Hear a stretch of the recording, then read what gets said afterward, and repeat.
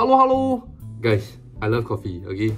Last time I used to drink coffee just to help me study, right? The caffeine keep you awake. Drink more, then I started to like the taste of coffee. Then now, right, I will have this bad habit of drinking like 2 to 3 cups of coffee a day. Even though that's not good for you, so you shouldn't do that. The kind of coffee I like to drink is usually the hawker center kind because it's cheaper, right? And the kind of coffee I'll go for is like kopi o kosong or kopi si siu dai.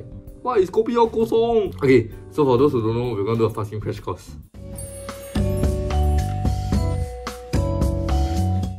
Kopi is basically coffee with condensed milk and sugar. Then all is black. C is the evaporated milk, and usually they use the Carnation brand. Siu dai is less sugar, ka dai means more sugar. Then kosong is no sugar. Okay, I like my hawker center coffee, but at the same time, I also like to drink the cafe coffee, right? Like atas all. But then, every time I go to the cafe, to be very honest, I don't really know what the hell I'm ordering. Like, to me, I see on the list, right? Like, Americano is basically like kopi o kosong lah. Then the latte, flat white or cappuccino is just coffee with milk. That's how I see it. But I know and understand that that's not the case, right? Actually got like there's levels to this. There's levels to this. Okay, so an espresso plus hot water gives you an Americano. An espresso plus steamed milk gives you a latte. An espresso plus steamed milk plus foam gives you a cappuccino.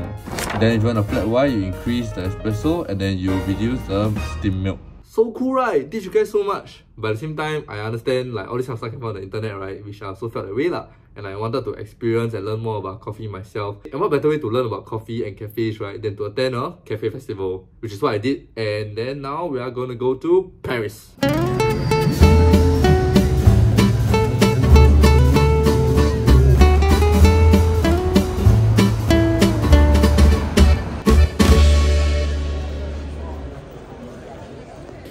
Alright, so I'm here for the Paris Cafe Festival, right?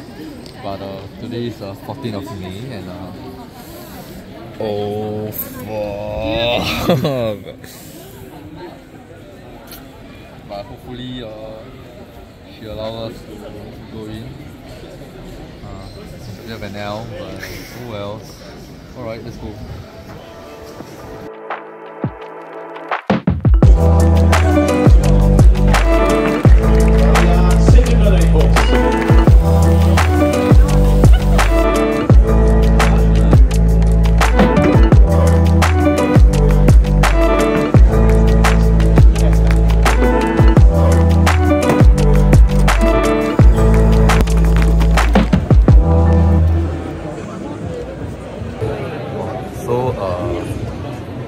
How it works so far from what I'm seeing, right, is that like obviously everyone is putting up their coffee like food expo like that, but it's quite interesting because like we just saw someone like just like pitching his own coffee to their shops.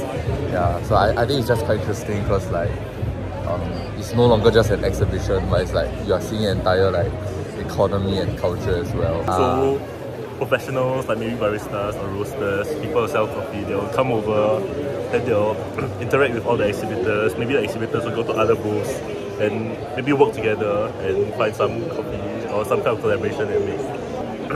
It brings together people from like many different places and especially around France maybe, so they can come together and maybe make some collaboration that would have never happened without this festival.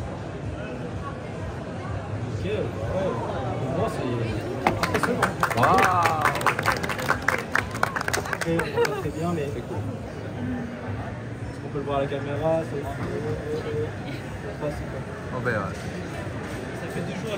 Now, I don't know if you understand French, but I don't. So actually when the barista was explaining, I don't understand what he was saying.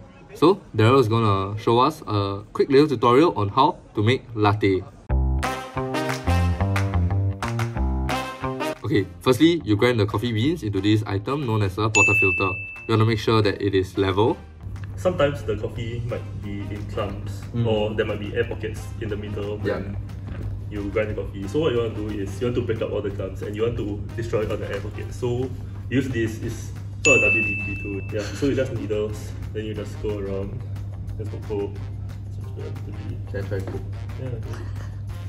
Just spray a bit. Try that side.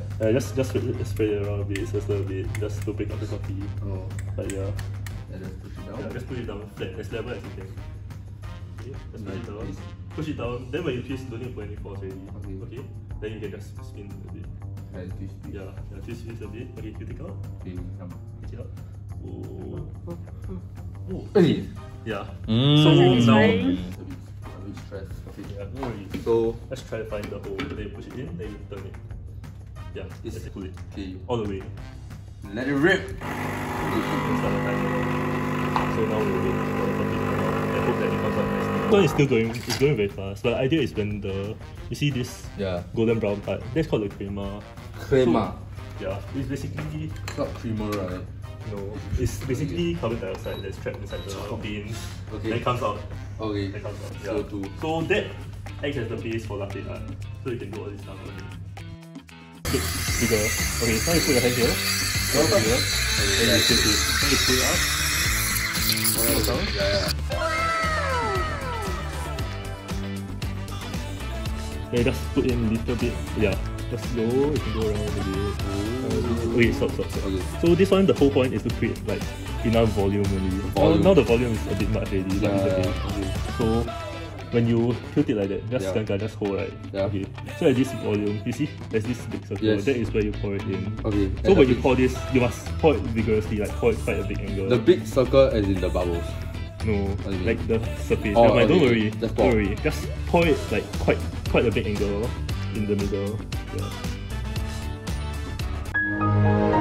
Wait, never mind. Put it down first. Oh no. Yeah. So the foam didn't come out. Ah! We failed again. But if you see this, right? You see this, when you pour it at a big angle, all the foam will come out. You see? Oh. That's where the foam is. So you need to pour it at a very big angle, then the foam comes out. Latte art. Your latte art like that. It's 3D. 3D It's latte 3D, yeah. art. This one's specially for you one. Your favorite. Hey, yes, thank you. Okay, now we're back to the festival. And we came across this interesting activity known as cupping. So you can see there's this worksheet thing that we got, and people are invited to go around and smell the different types of coffee and write notes regarding the smell and maybe even guess where the coffee is from or what it is. After that, someone will pour hot water into the cups. Now we get to smell it. This is like how you do it.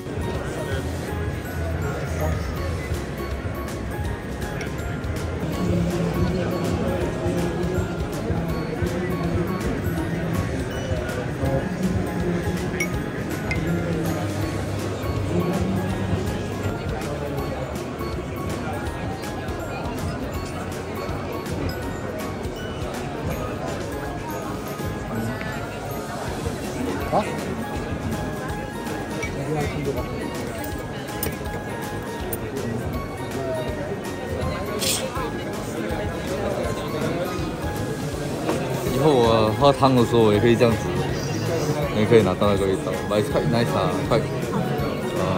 I don't know. I guess like it helps to bring the aroma towards. Nice. So this is cupping. But I don't know what the hell I was smelling lah. So a bit ignorant, but yeah, they all writing notes with stuff. Yeah. So. And of course, after that, you get to taste it. You can also hear the sound that she made when she tastes the coffee. Which Darrell say is like the sound of a pro, you know.